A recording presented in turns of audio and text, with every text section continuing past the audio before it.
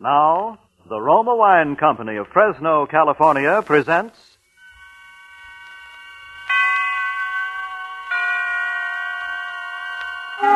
Suspense.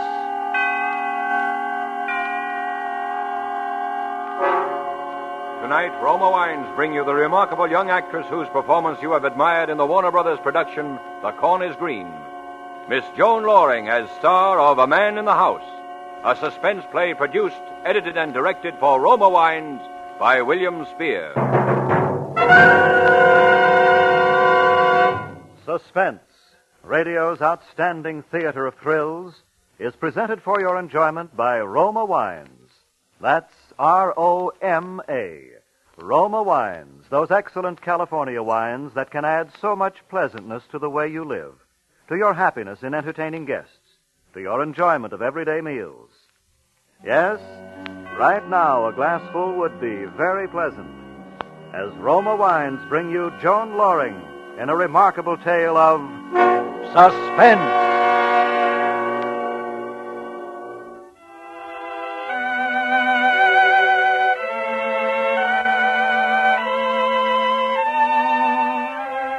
When I was 17, they called me that pretty little Barrett girl.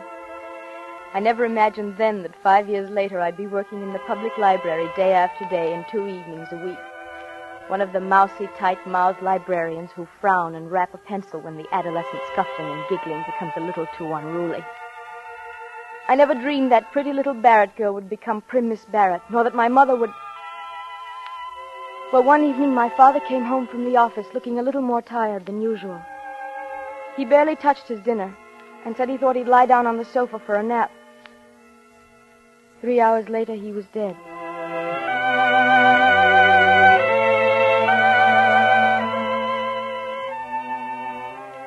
From that day, Mother was a changed woman, and our house was a changed house. She became suspicious and bitter and solitary. After a time, people stopped coming to visit, and Ted Roper learned not to call for me. I suppose I should have rebelled, but I was never a rebellious spirit, and I knew Dad would have expected me to stand by her. And so in a year or two, things had completely changed for me. I was working at the library, stamping cards and checking books, and rapping on the desk when the giggling became too loud in the corner. Ted Roper went away to school, studying to be a doctor, and by the time he came home to set up his own practice, he was called up for the medical corps. I'd get postcards from him from time to time, and meanwhile I worked at the library and came home and cared for Mother, because her health had grown progressively worse. Now she was in a wheelchair and always in pain, although she'd never consent to see a doctor.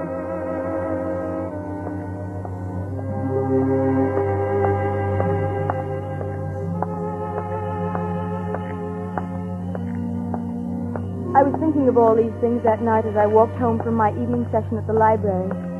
Maybe it was because Ted was back in town. He had his medical discharge and he'd set practice up again. He'd come to the house once, and I knew he wouldn't want to come back again. And so I walked home alone in the dark, thinking how once they had said... There goes that pretty little Barrett girl. But now they said... What Emily Barrett and her mother need is a man in the house. I looked up at our house. It was shabby and run down. And the vacant lots on either side of it and across the street were wild with unkempt weeds and grass. A single light was burning in Mother's room. The rest of the house was dark. I opened the gate, and then I stumbled a little. Something soft and yet unyielding was at my feet. And somehow my blood went cold as I reached down, and my hand touched something still and lifeless. It was my little wire-haired terrier. He was dead.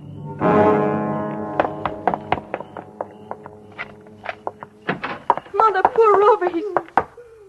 Mother, what is it? Oh, Emily. Close the door. Who are you? Not a sound out of you. Close the door. Who are you? What are you doing Don't here? turn on the light. Just stay where you are. Mother, are you all right? I haven't harmed her yet, and I won't harm you if you do what I tell you. But if you annoy me, as Rover annoyed me outside... You did call him Rover, didn't you, Miss Barrett? What are you doing in our house? I'm your guest, Miss Barrett. I trust your hospitality will measure up to the standards I set for you. May I turn on the light? No, don't move. I'll do it. Oh, you find my hand cold on your arm. I didn't expect it. And the light switch is to your left, isn't it? Yes. Mm-hmm. I misjudged a little. That's why I touched you. It might have been better to have stayed in the dark, you see. He was ugly. His face was horribly scarred. The entire left side of it was drawn out of shape by the rigid, livid skin. The scar tissue seemed to distort his features into something evil and unclean. I'm not the most handsome guest you've ever had, am I? Emily. Oh, Mother, don't cry. I'm here now. Don't cry. Oh, I'm frightened. I'm so frightened. You'll only work yourself up by crying. Try not to, It dear. would be advisable for her to stop whining. It annoys me. Please, Mother, please, dear. And Rover annoyed me, you know. What are we going to do, Emily? Why has he come here? I'm your guest, madam. If it's money you want, I've we don't told you I'm your guest. I seek food and shelter as befits a guest. And you mustn't make one feel unwelcome. He's mad, Emily. He's a You madman. mustn't say that, madam. He killed the dog, and then he sneaked into the house. He's been through every room. He has your father's revolver, and he wouldn't turn on the lights except the one in my room. Mother.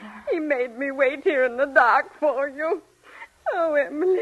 Emily, I feel sick. Oh, stop that whining. It annoys me. Don't you hurt me. Don't you dare. Mother, please, please, You dear. annoy me, madam. I suggest you retire for the night. Emily, no, I couldn't. I couldn't sleep. Will you be good enough to take your mother into her bedroom, Miss Barrett? What are you going to do? I've told you. I'm your guest. Well, Miss Barrett. Come along, Mother. Let me wheel you into your room. Oh, I don't want to, Emily. I don't want Mother. to. Your conveyance needs oiling, madam. Don't speak to me. Don't talk to me. Oh, by the way, Miss Barrett, Yes? don't trouble to close the door. And don't attempt to talk secretly with one another. I find it a very annoying habit. Emily, he's mad. He's insane. I don't know what I've ever done if it should happen to me. Try to be calm, Mother. Let me help now. Lie down on the bed, why don't you, dear? Try to relax. Oh, I couldn't. But if you could get some rest, you'd feel so much better. I'm not getting out of this wheelchair. If you could let yourself sleep, Mother. No, I tell you, I can't, Emily. If you just take your pills... What was that? What did you say? Answer me. My mother ordinarily takes sleeping pills for her insomnia. Not tonight, Emily. I won't take them tonight. I couldn't. I think you will, madam. No, I won't. You can't make me. Is that her bottle on the bedside table there? Yes, Mm-hmm. I'm not going to take How them. many does she take? 2. I won't do it. Here. Go on, give them to her. Emily, no, don't make me. What will you do if she sleeps? Wait and rest. Wait under the shelter of your roof. No. You promise I'll be at her side when she wakes in the morning? Yes, I promise. I'll give her the tablets. No, I won't take them. Very well. Take them now, Mother.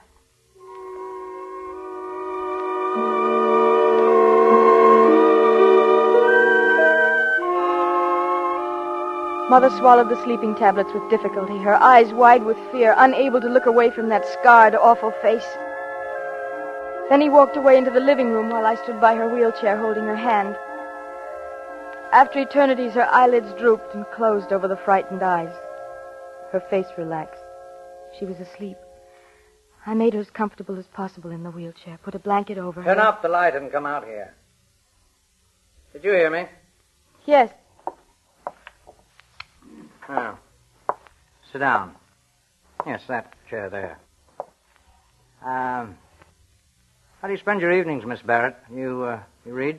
No, not often. I get enough of books at work. Why did you break really? into our... What do you do for a livelihood? I'm a librarian. Why did you You choose don't our... usually stay up late, do you? No, I don't. In that case, then, we'll turn off the light. You're rather isolated at this end of the street, but someone might wonder why lights are burning in the Barrett house at this hour.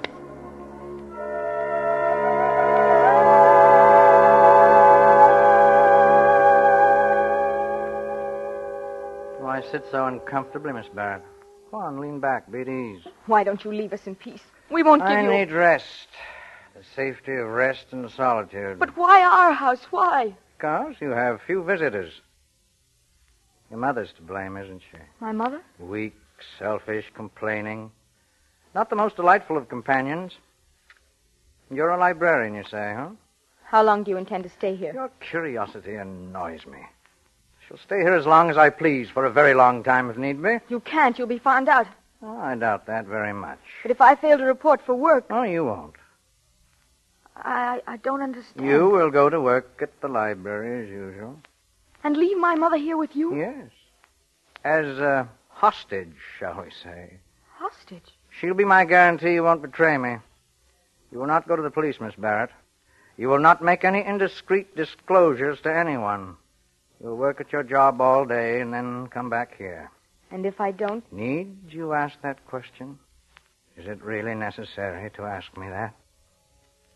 No. No.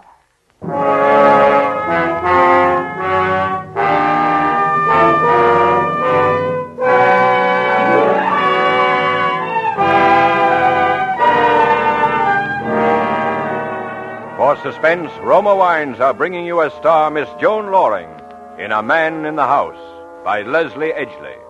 Roma Wines' presentation tonight in radio's outstanding theater of thrills, Suspense.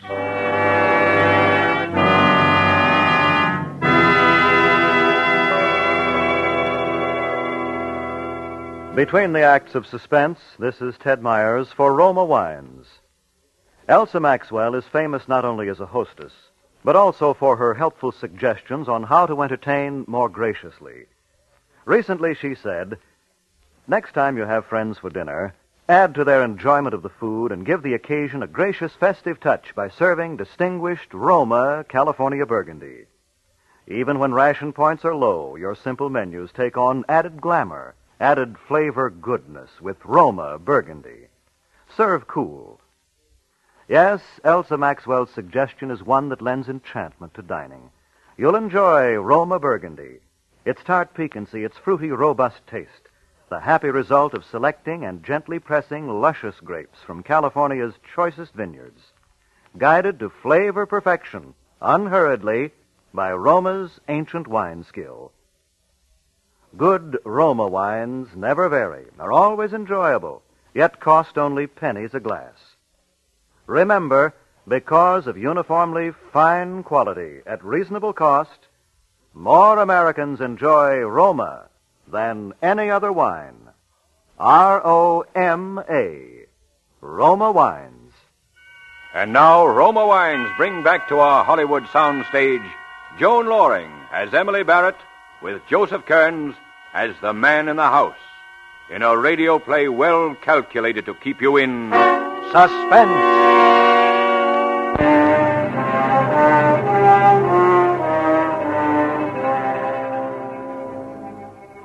The rest of the night passed in silence. He didn't speak to me again, and yet I knew he was staring at me from his chair, staring at me in the dark. Except for the single time he moved to bring the dog into the house. I was still frightened, so frightened. But it was the morning I thought of. The morning when I would have to leave Mother alone with him.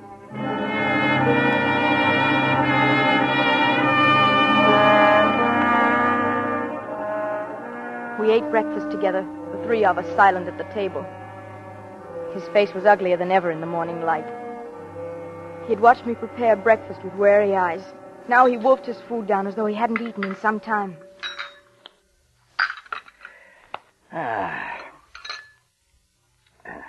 You're not hungry?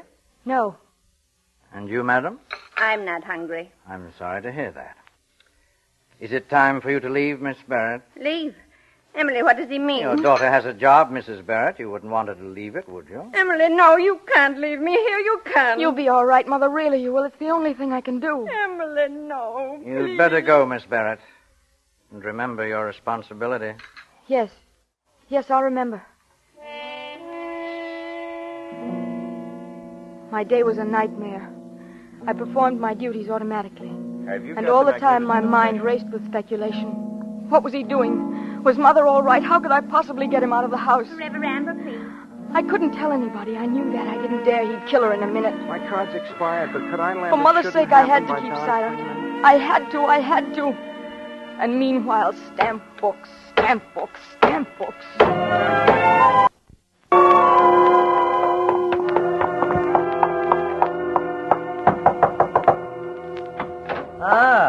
Good evening, Where's Miss my Barrett. mother? Your mother? In her room. Lock the door. Mother?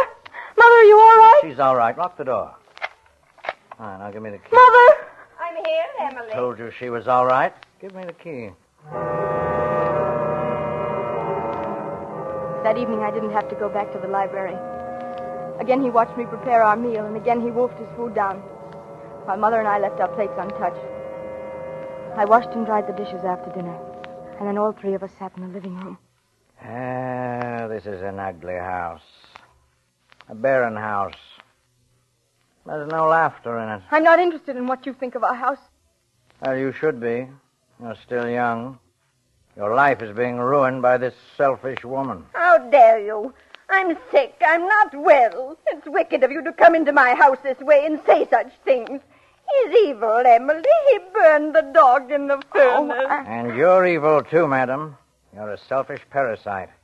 The world would be better rid of you. Now go on, go into your room. No, I don't care what you do to me. We have no money. We haven't anything you could want. Get out of my room! Take her into her room, Miss Barrett, please. Come along, Mother. Please don't excite yourself. You won't make things any easier this way. It's time she slept, Miss Barrett. I don't want to sleep. I'm so afraid. You're stubborn and weak and useless. You're a blood-sucking parasite. Give her pills, Miss Barrett. It's time she slept.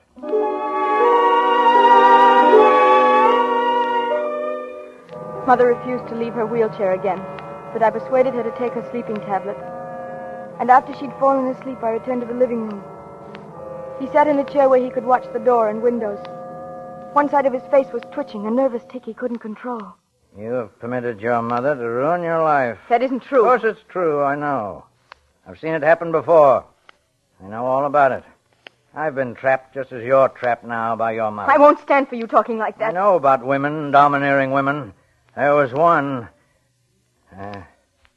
Well, she'll never bother me again. You killed someone. Did I? That's why you're hiding here. Is it?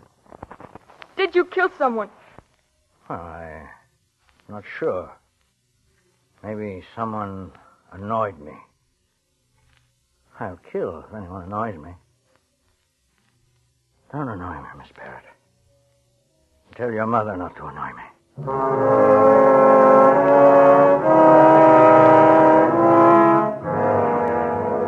That night went by, crawled by as the first night had done. At 10:30, he switched off the light, and then we were sitting in the dark again in silence, hour after hour.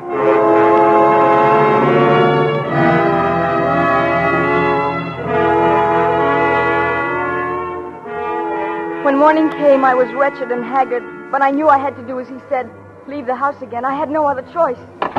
I had to leave Mother with him. I'd have to go about my duties as usual. For a moment, I thought of going for help. But I knew what he'd do to her if someone even approached the house. And then as I came down the front steps, my heart almost stopped. For Ted Roper was coming up the front path. Morning, Emily. Hello? I'd heard your mother wasn't too well, and I thought I'd drop in a minute and see her. Well, no, I don't think you'd better. She's asleep. Oh, that's too bad. I wish I'd stopped in last night. I was in the neighborhood, and I was just on the verge of knocking on your door when I noticed your lights were out. Oh, yes, we retired early. Is there something wrong, Emily? No, there isn't. You look worn out. Getting plenty of sleep? Yes, I am. You've got to get a lot of sleep. And as he stood there chattering on about my mother and my health, I'm afraid you're working. I could see the curtain in the living room move. And then your mother not being He was well. watching us. He could probably hear every word that was being said. Emily, you're not listening.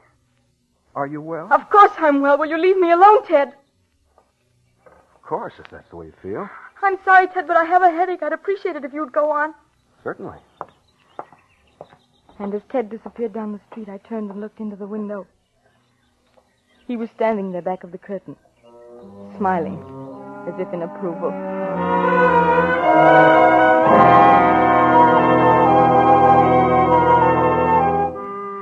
I don't know how I managed to get through that afternoon, but I did. And then I went home again, and they were there. When I'd seen that Mother was all right, I cooked dinner, and he tried to keep up a conversation. We had visitors today, didn't we, Mrs. Barrett? Milkman, mailman. No letters, however, just a magazine. And we had an interesting talk, didn't we, Mrs. Barrett? About mothers and daughters, you know. I looked at Mother across the table. The panic in her eyes had given way to another emotion. One hard to name at first, And then I realized it was resignation. As though she were resigned to her fear. Her face was peaceful, strangely serene, and she looked more beautiful than I'd ever remembered seeing her.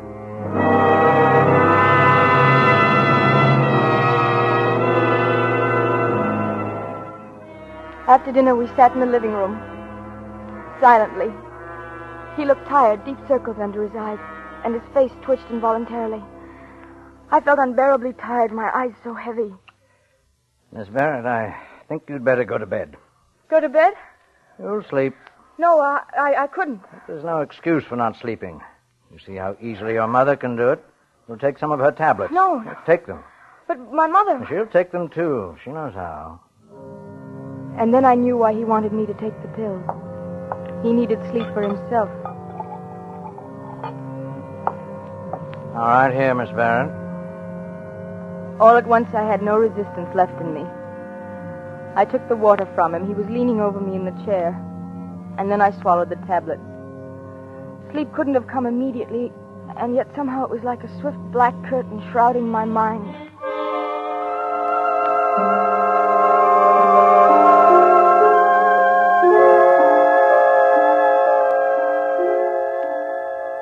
When I awoke, he was still asleep in the chair facing the door and the windows. But the moment I moved... Good morning.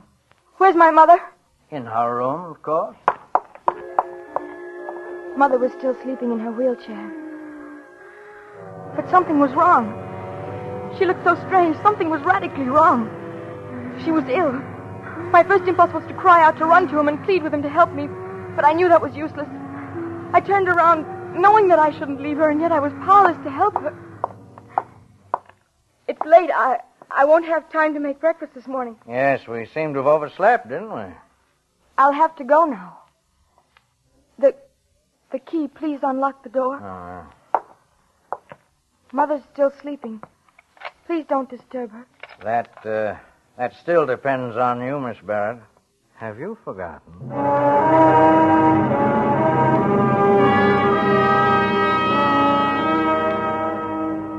I left the house desperate with fear. Mother had to have medical attention immediately, and yet I didn't dare call anyone in. I didn't dare do anything that would endanger her life. I didn't know what to do. I walked blindly and rapidly along the sidewalk, almost running, not knowing where I was going. And then I saw Ted. Hello, Emily. Headache better? Oh, Ted. What's wrong? What is it, Emily? Ted, you've got to help me. You've got to. Oh, Ted. Here's my car, Emily. Sit down now.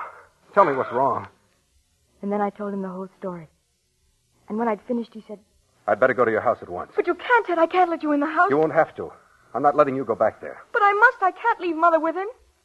All right, then. Go back to the house. Tell him you went for a doctor. Oh, I couldn't. Tell him that, Emily. Tell him you saw your mother was ill when you woke up. Tell him you called a doctor and you said nothing about him being in the house. But he won't believe me. I know he won't. We've got to gamble he will. I'll drive you back to the corner. Give you time to walk to the house and explain things to him. Then I'll make my call. And then what, Ted? What will we do then? I don't know, honey. But do as I say. It's all we can do just now.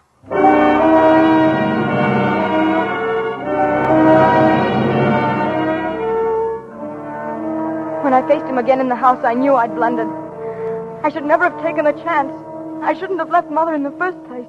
What are you doing back here? Why aren't you at the library? I didn't go to the library. Huh? My mother's sick. I called for a doctor. What? I phoned for a doctor. He'll be here soon. You told him about me? Oh, no, I didn't. You're lying. You're lying about your mother. You tricked me. My mother's ill, I tell you. She was sick when I looked at her this morning. You must believe that. We'll find out. Come on, in the bedroom. Oh, wait, the doctor's here. Huh? You see, he's coming up the walk. Don't let him in. Tell him to go away. I can't do that, not after calling him. He'll know something's wrong. Then he'll call the police, won't he? That's exactly what I warned you not to do, isn't it? My mother's sick. That's all that matters. All right. Let him in. Oh. I'll wheel your mother into the living room. I'll be behind the curtains. Keep that in mind. If you try any tricks, I'll kill her. No, I have your father's revolver, you know. I don't care what happens to me. I'll kill her first. No. Go on. Let him in. I'll be ready for him.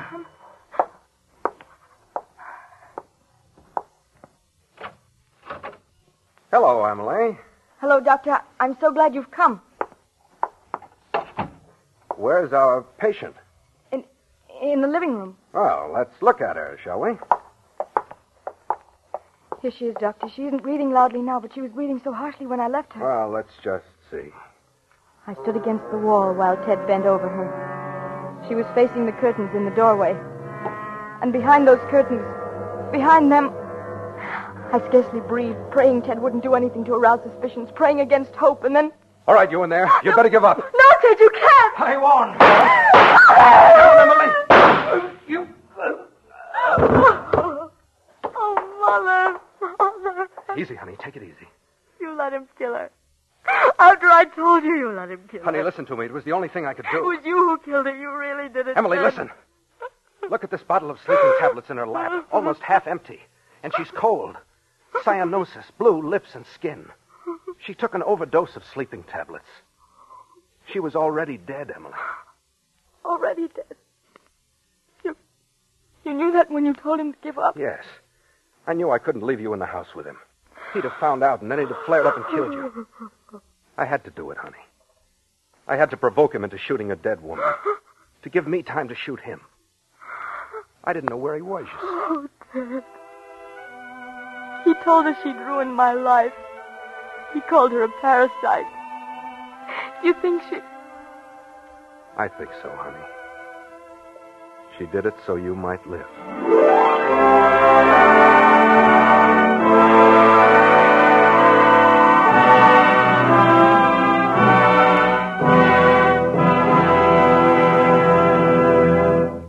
Roma Wines have brought you A Man in the House, starring Joan Loring as Emily and Joseph Kearns as the man, in tonight's study in Suspense. Before Miss Loring returns to the microphone, Ted Myers with a word for Roma Wines, the sponsor of Suspense. Warm weather and iced drinks just naturally go together. And as famed hostess Elsa Maxwell recently remarked, for a gay and colorful warm weather drink, I recommend Roma Wine and Soda, a delightful, frosty, cold thirst quencher that's as delicious as it is refreshing. Yes, and Roma Wine and Soda, made with distinguished Roma California Burgundy or Sauterne, is quick and easy to make. Half fill the tall glasses with good Roma Burgundy or Sauterne. Add ice cubes, sparkling water, and a bit of sugar. And for a decorative touch, garnish with cherries or fruit. And for a delightful aperitif, sip delicious Roma sweet vermouth, well chilled. Zestful, full-flavored Roma vermouth is blended and developed with all the traditional wine-making skill of Roma wineries. Is made and bottled in the heart of California's famous vineyards, yet surprisingly low-priced. Try Roma vermouth soon, won't you? This is Joan Loring with a message from our government. America's war production program calls for the retention of millions of war workers in their jobs until the Pacific War is won. Stay on the war job until released. Keep buying more and more war bonds and hold on to them. And keep supporting all home front activities and observing all wartime regulations. Price controls, rationing, volunteer service, and salvage drives. Thank you. Next Thursday, you will hear Lloyd Nolan as star of Suspense. radio's outstanding theater of thrills. Presented by Roma Wines, R-O-M-A, made in California for enjoyment throughout the world.